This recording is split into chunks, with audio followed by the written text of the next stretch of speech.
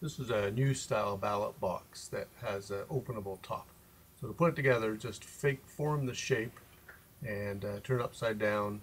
Turn that flap in first, then the other two. The last one clicks in to close the whole thing. Make sure it's locked up. Turn it right side up and put the header in first. You pull on the little tongue in order to slide the header over top of the edge of the corrugated, and fold the side wings in. And the first time in with the flap will be a little tight, but just give it a bit of a nudge, it'll go in.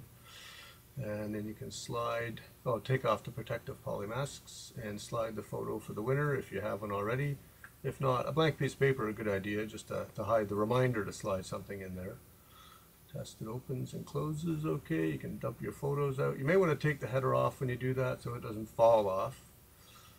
Same on the other side. Peel off the protective poly mask and slide the winner's photo in. And it's really basically as simple as that. Enjoy your new ballot box.